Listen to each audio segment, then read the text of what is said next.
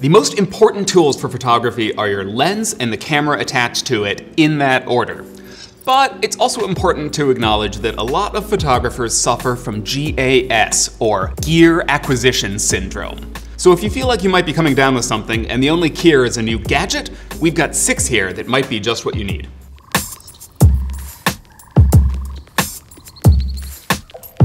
First off, lighting. Light is one of the most important aspects of an image. If you're just starting out playing with lighting, we would recommend a continuous light. Unlike a speed light or a strobe, which are just fancy names for flashes, continuous lights are just lights. The really handy thing here is that you can move them around and get a sense for how the light changes before you take a picture. With a flash, it's a little harder to know how the light is going to affect your picture until after you take the photo. Continuous lighting is also clearly better for video. Our current favorites come from the company Aperture. Their AL-F7 is an affordable light that comes with adjustable color temperature and is plenty bright. The AL-F7 might be best suited to a separate stand, but it is small enough that you could mount it directly on your camera, though it could be a little unwieldy. For an on-camera light, the tiny AL-M9 is a great choice. It's barely bigger than a credit card, but puts out a lot of light and comes with a built-in rechargeable battery. But there are a few times you might really need a flash, and we've got you covered there too. The Godox TT685S Think Light is great, and it comes in multiple versions compatible with almost every major camera company. Compared to a continuous light, flashes are usually smaller and lighter, but capable of outputting much more light. This is great for times when you need a super high shutter speed to freeze quick motion, and you can also get creative results by bouncing the light off of the ceilings or the walls. A lot of high-end mirrorless and even DSLRs omit built-in flashes these days, which is a shame. Those tiny flashes weren't good for much, but they were great for softening the shadows you get on people's faces in bright sunlight. This Think Light can do the same job, filling in shadows and giving a big boost to any full sun portraits. Beyond light, a tripod is a crucial part of any camera kit. While camera stabilization has improved dramatically in recent years, there are still plenty of situations where you're going to want a tripod. We recommend the Magnus VT4000.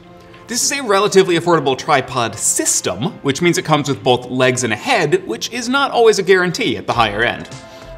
A tripod is essential for long exposures, time-lapse, or when you just want to make sure you're getting the sharpest possible shot.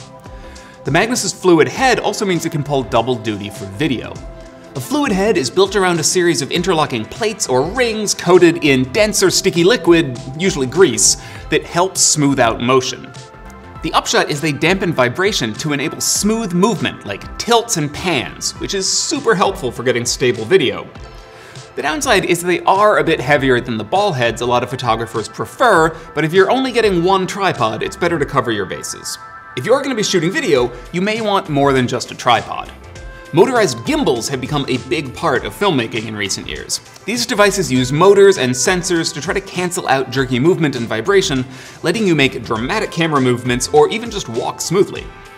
Our pick is the Ziontech Crane 3 Lab, which packs powerful motors but isn't as heavy as some of its competitors. The Crane 3 is great for getting smooth tracking shots, circling, or following a subject. The innovative handle design also makes it easy to carry in a number of different positions for creative shots. Now, you may be thinking, I've got in-body stabilization in my camera, what do I need a gimbal for? Well, the two systems actually work great in concert, with the camera stabilization canceling out any fine judder or small vibration, and the gimbal smoothing out larger movements and shaking.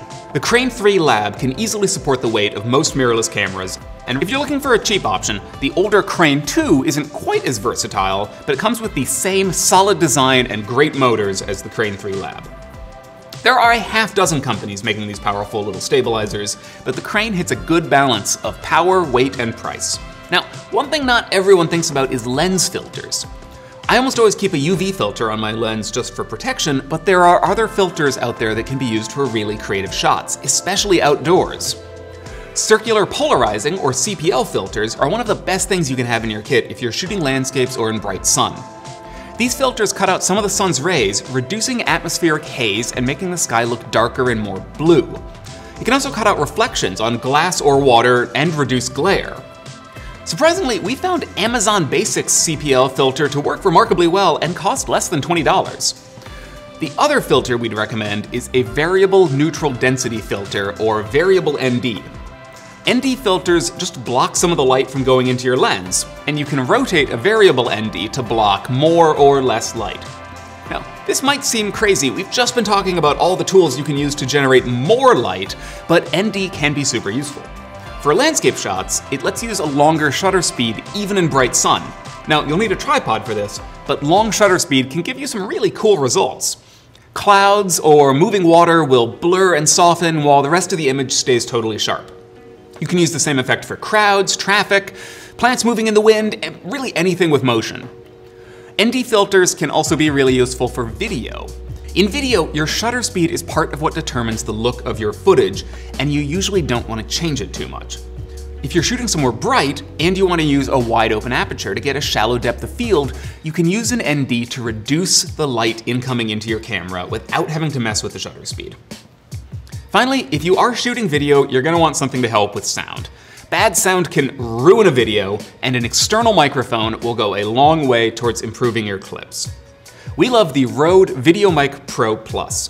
It attaches to the top of the camera and plugs in via a mini jack. Aside from just improving sound quality, the Rode also comes with a shock mount that dampens the sound of the microphone being jostled or shaken around, and it also gets the microphone away from your hands. On a lot of cameras, the mics sit near where your hands naturally fall on the camera, and they can pick up a lot of handling noise. The sound of you pressing buttons, changing dials, or even of the lens's focusing motor. The Rode VideoMic Pro Plus gets the mic out of the way of all that and should help you get clearer sound. The VideoMic Pro Plus runs for 100 hours on a rechargeable battery, and it's tough. If you're budget conscious, the other VideoMic models come with less features but will still do a lot to improve your sound. Still, a shotgun mic won't cover every situation, and if you're going to be doing interviews, you may want a lavalier mic that you can clip to your subject. Rode's got you covered there too, with the SmartLav Plus, a tiny mini jack lavalier mic with surprisingly great sound. Whether you're interested in taking better photos or video or both, the best thing you can do is to practice and take the time to get to know your equipment. But if you're finding situations where you're struggling to get the perfect shot or looking for ways to stretch creatively, these gadgets can help you tackle most situations. Now go take some pictures.